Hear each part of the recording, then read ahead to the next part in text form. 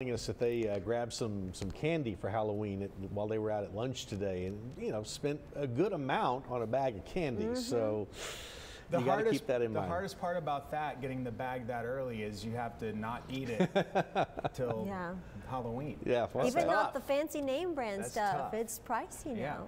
Yeah. Hopefully Halloween is festive feeling around here. It can be, like last year where it was super cold, or it can be, 80, 90 degrees some years. But right now we've got a cold front that we're keeping tabs on. This front is up, moving toward the Red River Valley. It's 81 in Texarkana, 74 in Amarillo. Most of the state is in the 90s out ahead of this front. A few showers showing up on the leading edge of it. We're not going to see a ton of rain out of this as it comes in.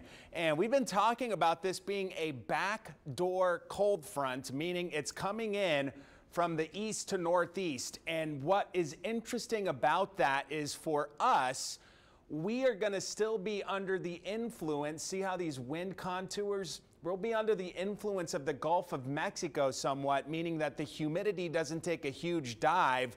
Whereas up in Houston, their winds coming in from, land locations, they're going to be a lot drier, a lot colder overnight because of that, while we retain some of the moisture here. And it stays that way. Will be winds out of the east to northeast through Thursday, Friday, and even through the weekend under a blend of sun and clouds. It's back to the 80s for highs on Friday.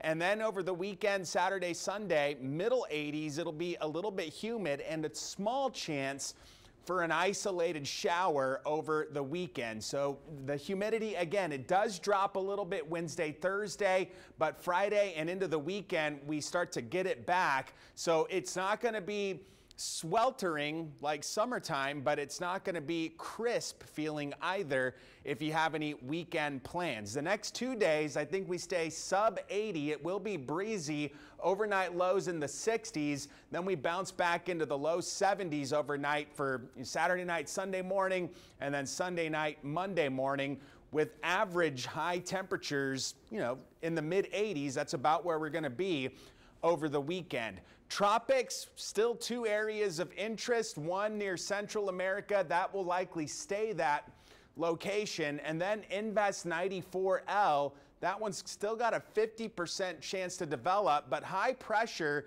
is looking like it's going to, do its thing and keep it from turning to the north. A lot of the guidance fizzles this out by the time it approaches Cuba.